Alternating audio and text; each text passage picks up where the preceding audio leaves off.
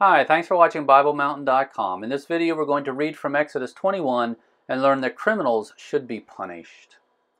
Over the past several decades, our criminal justice system has become more and more lenient with criminals. We've increased the excuses we make for people who commit crimes, and we have decreased the punishment for convicts.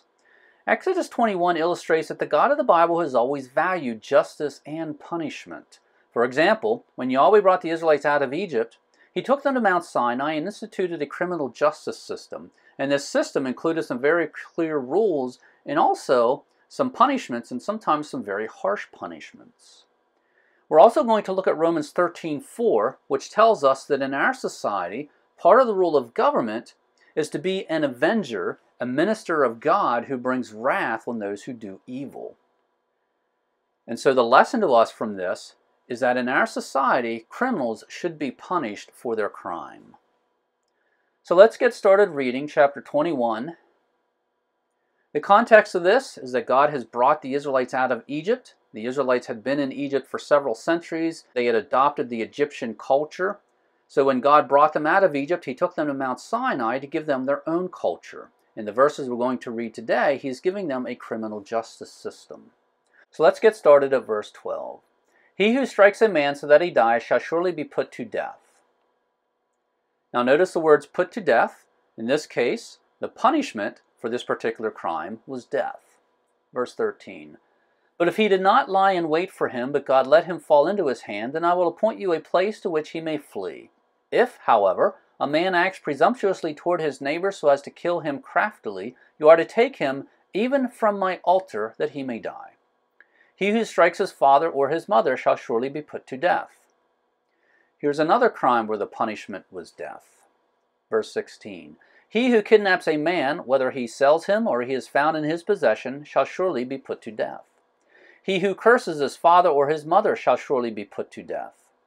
If men have a quarrel and one strikes the other with a stone or with his fist, and he does not die but remains in bed, if he gets up and walks around outside on his staff, then he who struck him shall go unpunished. He shall only pay for his loss of time, and shall take care of him until he is completely healed. Now notice these words. In this case, the punishment was to pay for the man's loss of time. Verse 20. If a man strikes his male or female slave with a rod and he dies at his hand, he shall be punished. If, however, he survives a day or two, no vengeance shall be taken, for he is his property. In this case, a punishment was called for, but the exact punishment was not specified. Verse 22. If men struggle with each other and strike a woman with child so that she gives birth prematurely, yet there is no injury, he shall surely be fined as the woman's husband may demand of him, and he shall pay as the judges decide. In this case, the punishment was a fine. Verse 23. But if there is any further injury, then you shall appoint as a penalty life for life, eye for eye, tooth for tooth, hand for hand, foot for foot, burn for burn, wound for wound, bruise for bruise. Now these words are very well known from the Old Testament, life for life, an eye for an eye, and a tooth for a tooth. This was the overarching philosophy of the criminal justice system in the Old Testament. Let's continue at verse 26. If a man strikes the eye of his male or female slave and destroys it, he shall let him go free on account of his eye. And if he knocks out a tooth of his male or female slave, he shall let him go free on account of his tooth. So again, God is giving the Israelites a criminal justice system, and we see that God valued justice and punishment.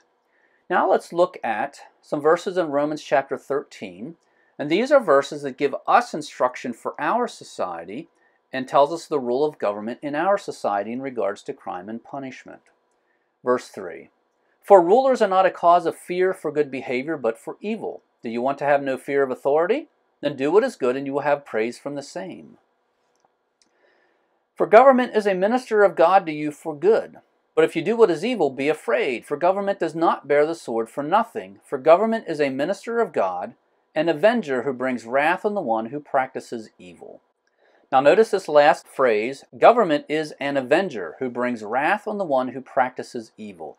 This states very clearly to us that part of the role of government in our society is to avenge crime and bring wrath on those who commit crime.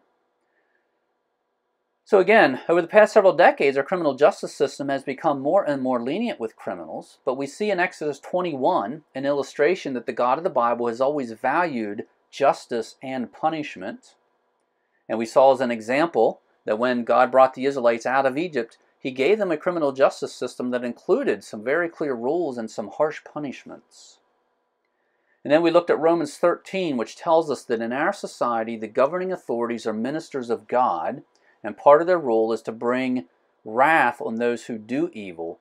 And that teaches us that in our society, convicted criminals should be punished for their crimes.